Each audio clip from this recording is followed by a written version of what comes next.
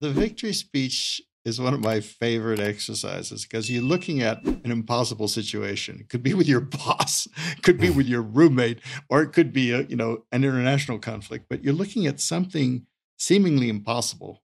It's kind of like, I like to climb mountains. You're at the bottom of the mountain. You look at the top of the mountain, and it seems impossible to get there. You can't get from here to there in your mind, but you might be able.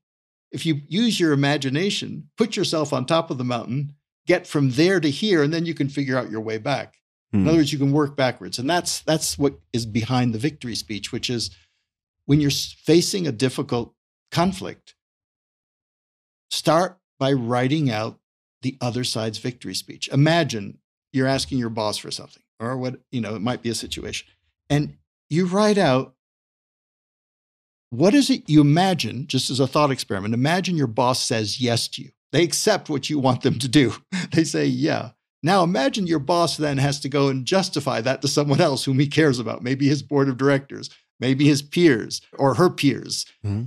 Write out the victory speech. Just write out maybe 3 talking points. Like, how could they present to the people that they care about why they said yes to your proposal? It's got to be a victory for them. Can be a victory for you, obviously, because they're doing what you want them to do.